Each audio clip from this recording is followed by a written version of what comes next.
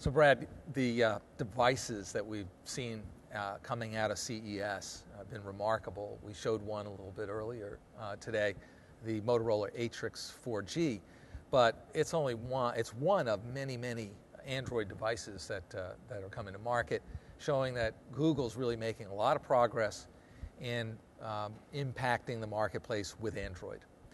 But they're just at the front end of impacting the marketplace for different types of form factor devices with ChromeOS.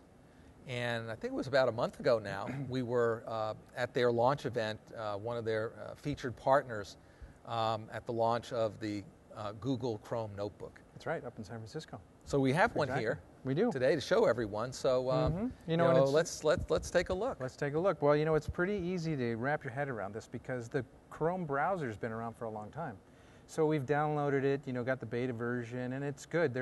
They stress fast. So you load the browser, things load quick. That's what they like. That's their differentiation. So I've been using that for a long time and love it. It's interesting, and you can compare it against the others. This is effectively putting hardware under the Chrome browser. So the Chrome OS is thin as it can be. Effectively, you boot it, and it boots instantly, and it comes right to the browser. So it's a series of tabs that come along the top. And each tab is a different web site or application that you go to, right? But with Citrix added to the equation, with the receiver here, now we bring enterprise applications to those very same tabs. So it's not just limited to browsers and applications, or browser-based web applications. So that's what we're going to show you today. We're going to take receiver and connect into a XenApp 6 backend and get some applications and bring those to this interface. And this is what we shared with the world in San Francisco about a month ago at the launch with Google. So let's take a look. Yeah. Okay? All right, what I'm going to do here is go ahead and log in. And you see, browser-based experience entirely. When I come up, it shows me the front end of the applications that I have set in receiver that I like to work with. And I've got 3 loaded up already, right? If I go over to the left-hand side here and click on this arrow and click on Enterprise Apps, well, that shows me everything receiver would show me, all the applications that are made available to me as the end user.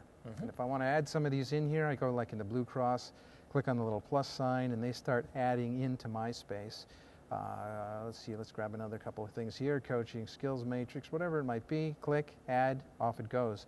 And if I go back to my applications, icon, click on that, there are my applications, right? So now that these are mine and I've chosen them and they're in my web space, I can go and click on the icon and fire up the app. So the first one, SolidWorks, is this 3D CAD/CAM application. It's going to fire up on XenApp 6 and then send the pixels to my display here. Put me in a tab, right? And you can see the C-Scooter application that I could start working with also. If I go back to the Citrix Receiver tab, well, I can pick on Office, let's see, Excel 2010. So, spreadsheet.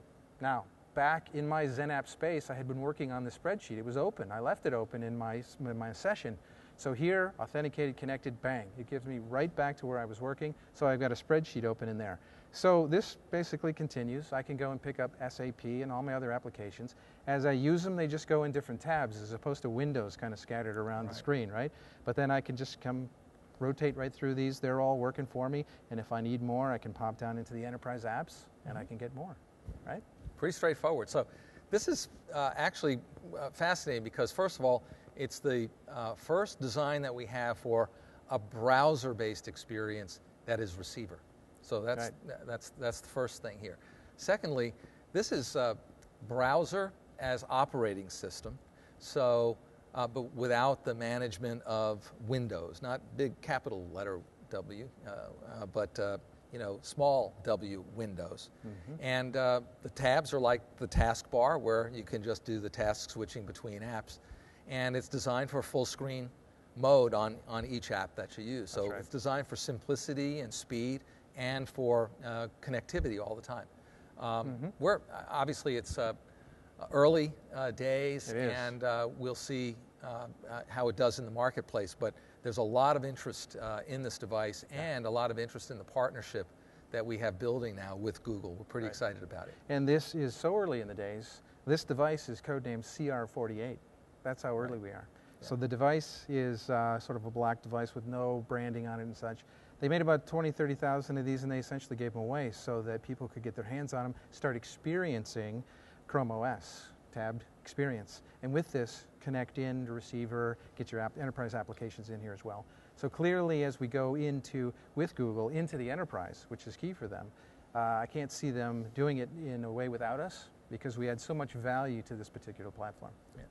So, again, another exciting demonstration, and another exciting demonstration of our commitment to receiver everywhere, supporting consumerization, and really allowing our enterprise customers to embrace consumerization by saying yes to every single device.